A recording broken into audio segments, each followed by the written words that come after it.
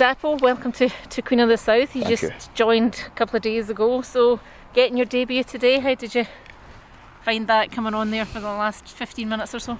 Yeah, I loved it, to be fair. Last night I couldn't really sleep. I was excited to just start getting going because I've wanted to play first team football from a really young age, and I think there's been a lot of things going on, like being in around the Rangers first team, learning off a lot of players there, which has been invaluable for me, like learning off like Dapo and stuff like that. So after my debut, that was the next learning part for me, and then I think now it's been this season time to kick on and start to get experience. So I think just coming here to try and show people what I can do and getting games and minutes under my belt will do me a world of good.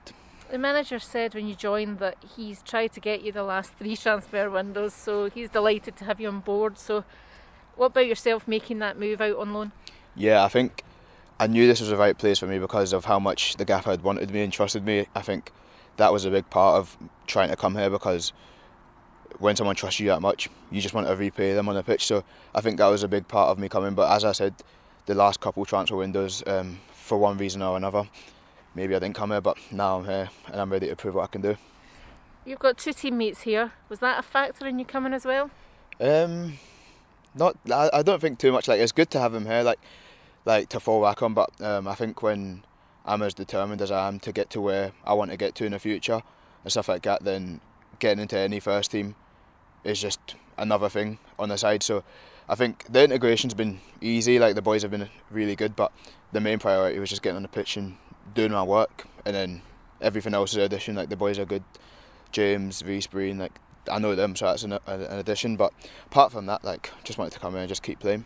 Reece made his debut today and was solid at the back. James has been a regular since he came here, so getting that chance to play first team football, as you say, is key at your age. Yeah, I think you know when you need to start going out to go and start getting games. It's obviously different for people at different ages and stuff like that, but getting games at any level, a first team at a young age, is a massive experience. Like, I'm 19 years old now, and if by the end of the season I've got, from now to the end of the season, 10 to 15 games, and it's going to do me the world of good.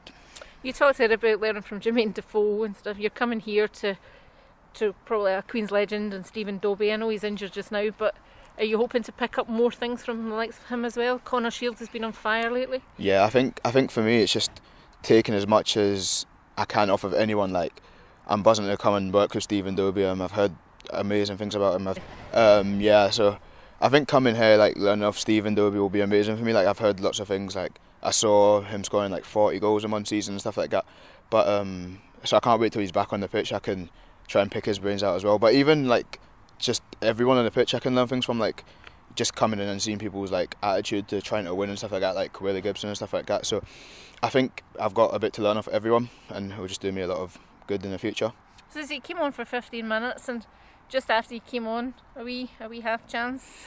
Half chance. I feel like so you know how sometimes you get chances when you miss and you can't sleep at night. I think that will be playing on my mind, because I thought that's it. Like, this is what I've been waiting for. I've been ready for. But nah, in the form that he's in, sometimes you want to take him on. So that's his decision. But just need to keep getting them chances for if it falls to me or if someone plays it to me. But I'm always ready for a chance. As you say, the corner has been on fire, so he was going on to take that shot. But yeah, I think every striker in that position will want to score a goal. Like, I've been there a few times where I've tried to score a goal, so just need to keep getting in the positions, and obviously fighting for each other is the main thing, because we need to win. So if he passes and we score, if he goes for it and we miss, we just need to wait for the next chance and go for that.